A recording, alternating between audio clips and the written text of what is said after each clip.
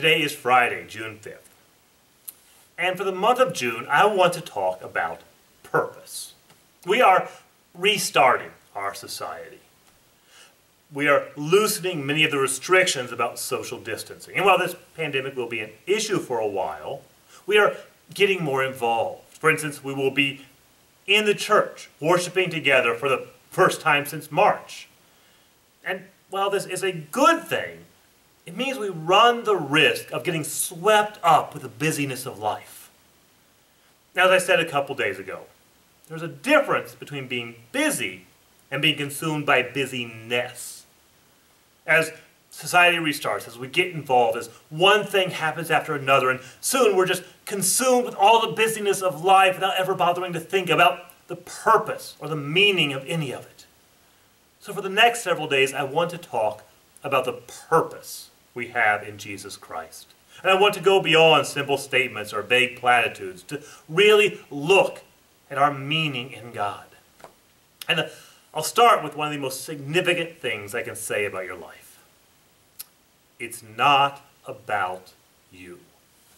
God has a plan for your life that is beyond your hopes or your dreams or your plans or your career or your family or even your happiness. Your life is not about you. That is a tough thing for us to hear. For centuries, Christians have been saying that our lives are not about us. And when the unbelieving world hears that, it's such a shocking statement that they assume we're not being serious. When we say our lives are not about us, the unbelieving world says, well, yeah, but you don't really mean that. I mean, you mean it's about more than us. It's about me and God, or me and my faith, or me and something else. But it's still about me, right?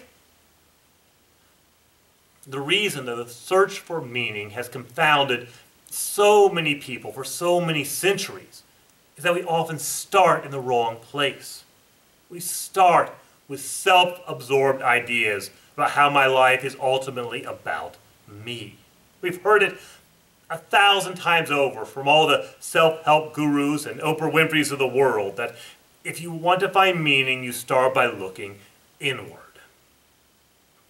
That is utter nonsense.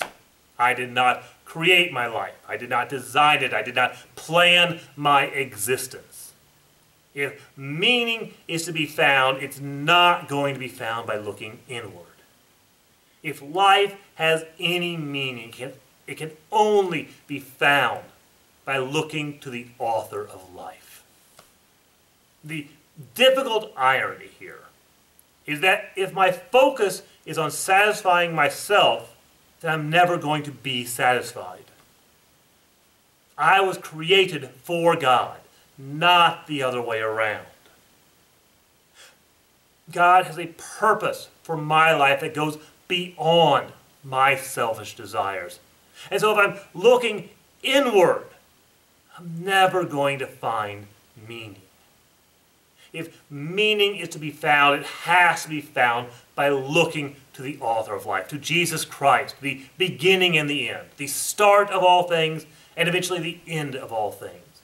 In Him alone can there be meaning. And it's not about me. And so we each have a choice.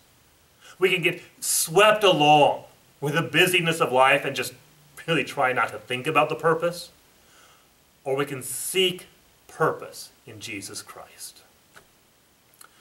May God be with you, and I'll see you tomorrow.